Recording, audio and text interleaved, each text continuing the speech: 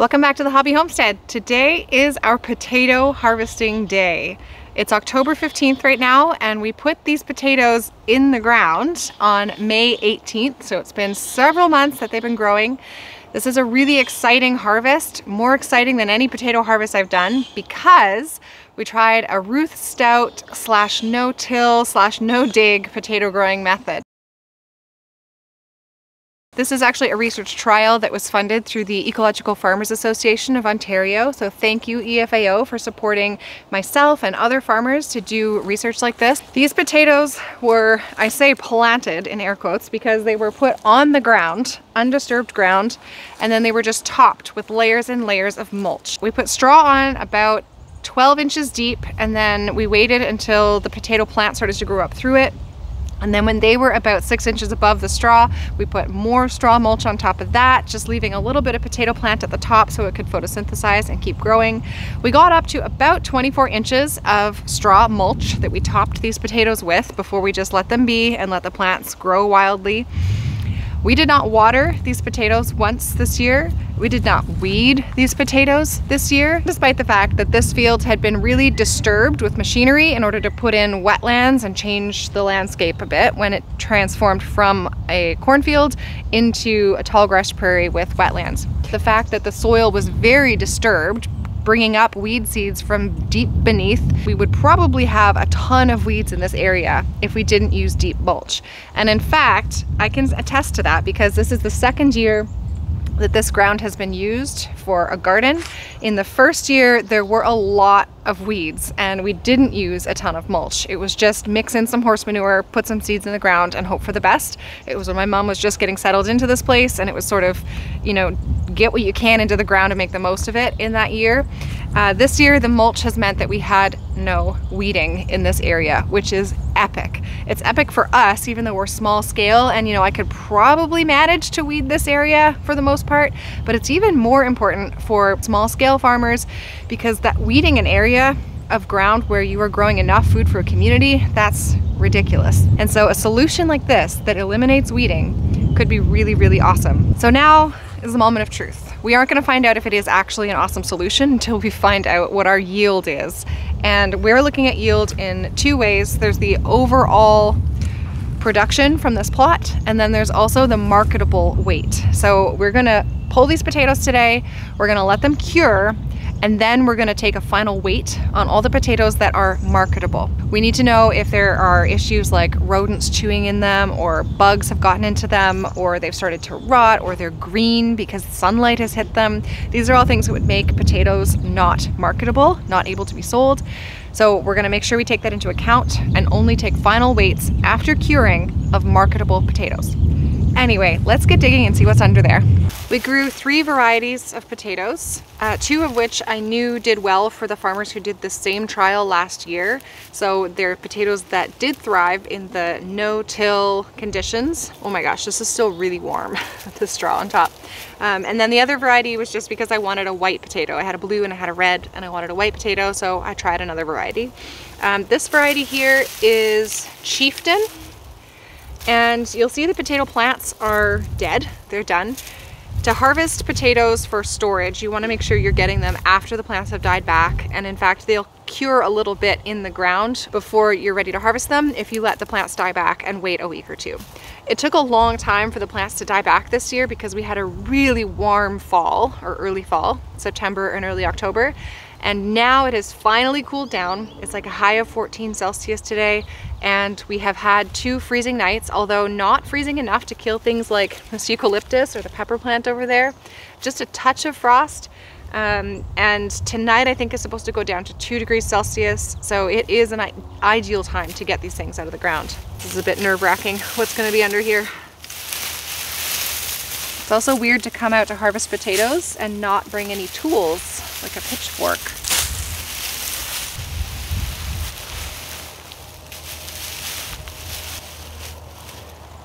Here's the potato.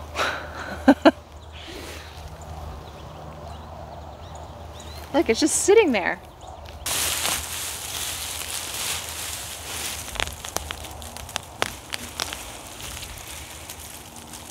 Not too shabby.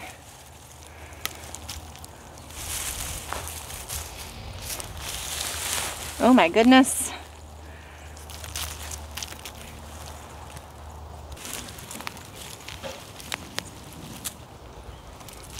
Oh, see, that one's not going to be marketable because a bug was eating it, but that's okay, we'll still eat it.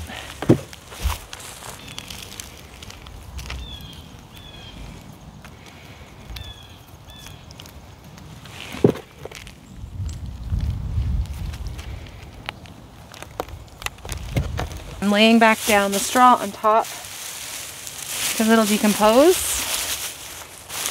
Keep the soil microorganisms happy over winter. This would for sure be easier if I just went and got a pitchfork to lift all the straw off. But I'm kind of too lazy to go find one.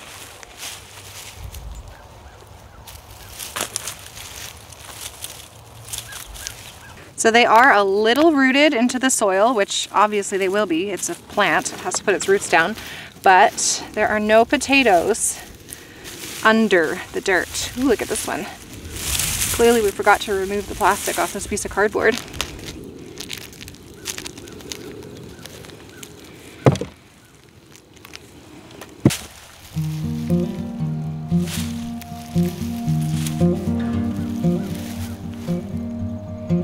They're just sitting there so nicely.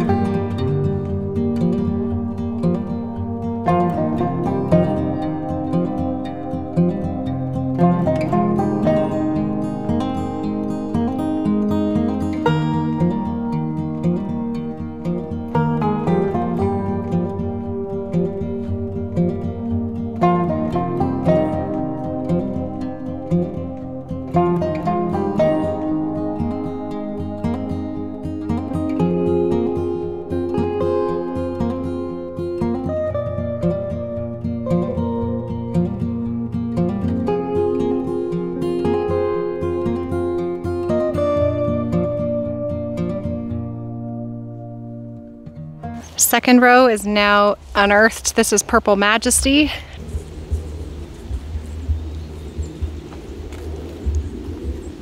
Interestingly, there's areas where we have the wood chip pathway here, and I did find some potatoes growing in the wood chip pathway, so they clearly don't mind that as a mulch.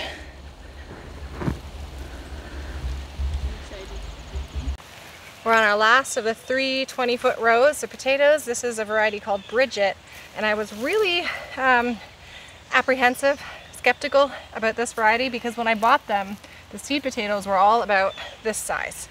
And I thought, that's weird, maybe they're just a really small variety. I didn't know anything about this variety, it's just what I could find on short notice. And a lot of them are coming out this size. So that's a good sign. So far we've got, you know, 1 or 2 that have been eaten right through. However, I'm having trouble determining if these were maybe the seed potatoes that I planted because they're so rotten and the rest are all good.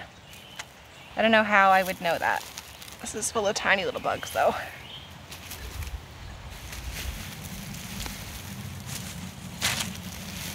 One thing I would do differently if we did this next year where there's multiple rows is I would make sure there's space in between the rows to move your mulch aside. So I've kind of had to make do with pulling mulch aside from one row, and then when I get that row of potatoes pulled out of the ground, then I put the next row's mulch on top of that area. Also, just having a little bit more room to work would be nice. I could get a pitchfork in here and get some good leverage to move the top layers of straw off. As it is, I'm just picking it off with my hands and shoving it into little places where I can fit it. But this is just, you know, it's a garden. It's not a big field. And we're working with what we got. So far, I'm really excited by this harvest. I haven't tried pulling the plants with the potatoes much, but when I do, it just comes right off. And that probably has something to do with the maturity of the potatoes, so the plants are fully dead, and also just the weight of straw on top. I was kind of hoping I'd be able to come in and just lift a plant and the potatoes would be with it. Now, if you were doing early potatoes, mid-season potatoes, you could probably do that because you'd be pulling a sturdy plant out, and that would be even easier for harvesting.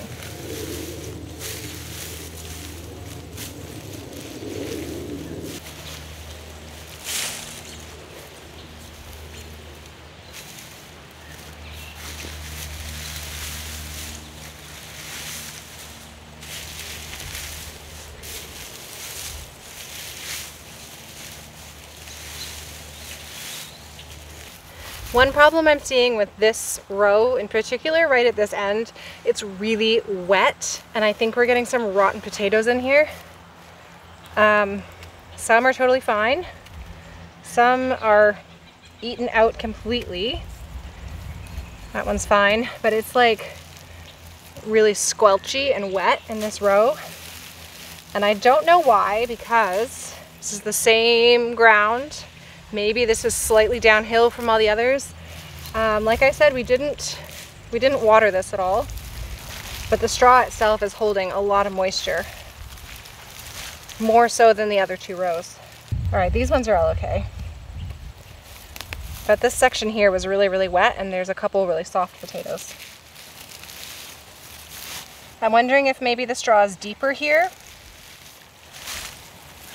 It's kind of hard to tell, but it could be a couple inches deeper. That might have been the problem. Didn't dry out as much.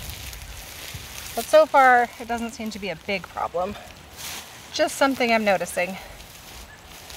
There's also a lot of pill bugs or potato bugs, roly-polies in here.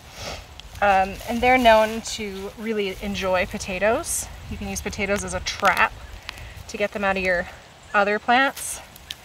And I'm seeing a lot of them in here, but they're only really going after the potatoes that are like already emptied and eaten. So I don't know if they just like chose a couple potatoes and stuck with them, or if they were only eating the potatoes that were already rotting.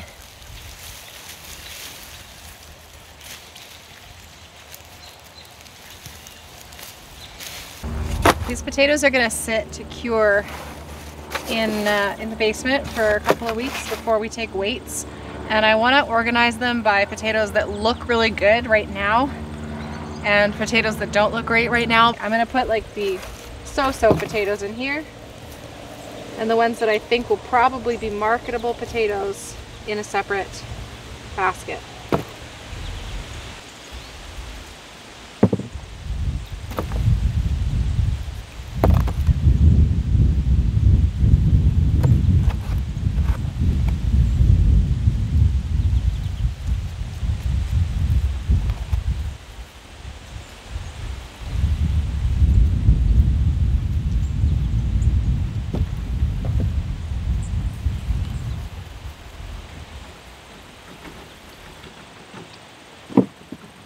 This is our final harvest right here in these boxes.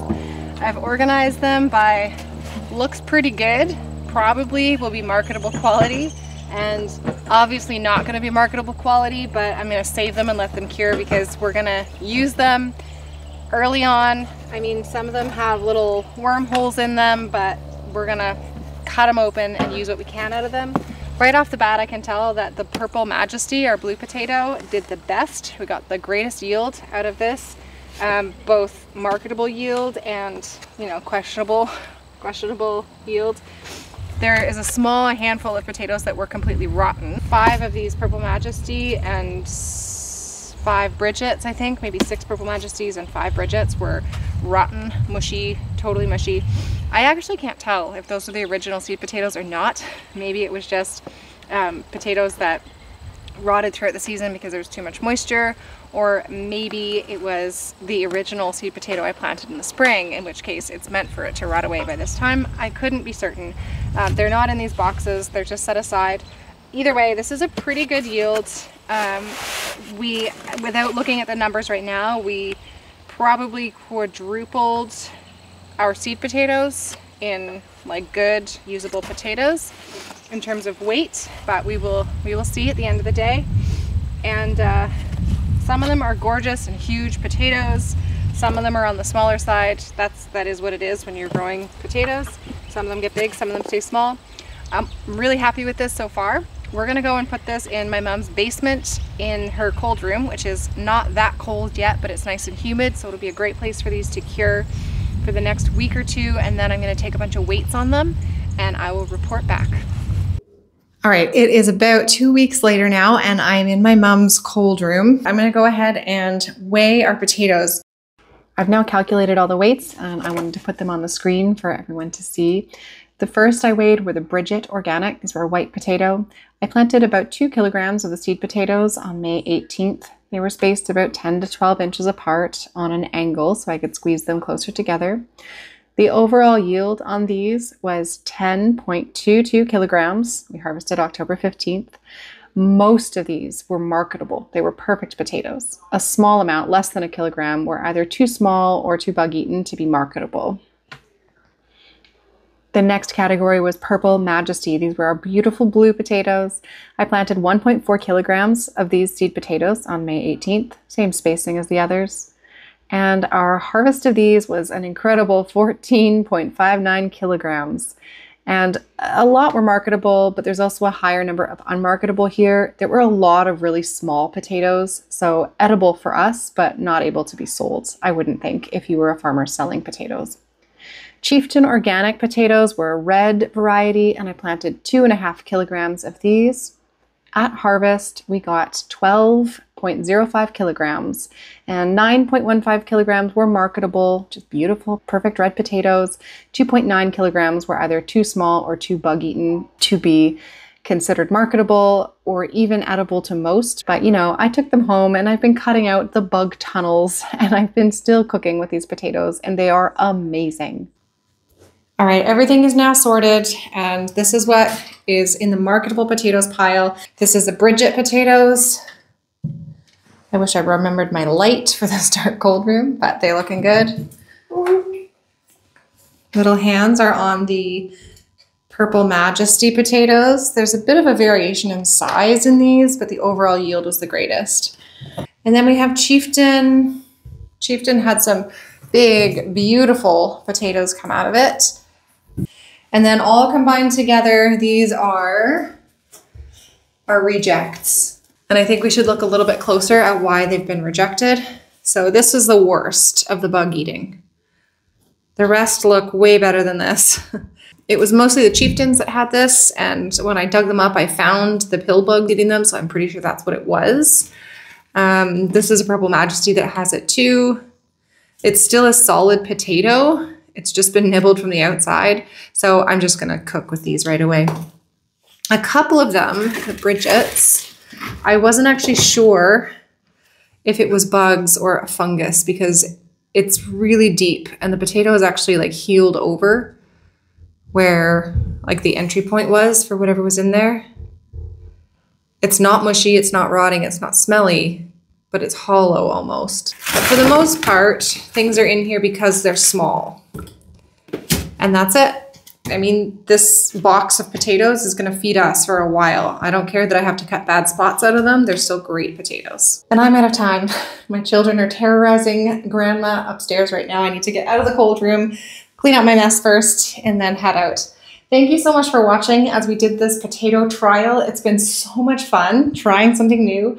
There's so many ideas floating around in my head now for what I want to do next year with these potatoes. But for now, we're just going to wrap up our season. And I would say that this has been a really successful potato trial. And I will definitely try the no-till, Ruth Stout, no-dig, whatever you want to call it, method again in the future. Thanks for watching, and I hope that you come and grow with us.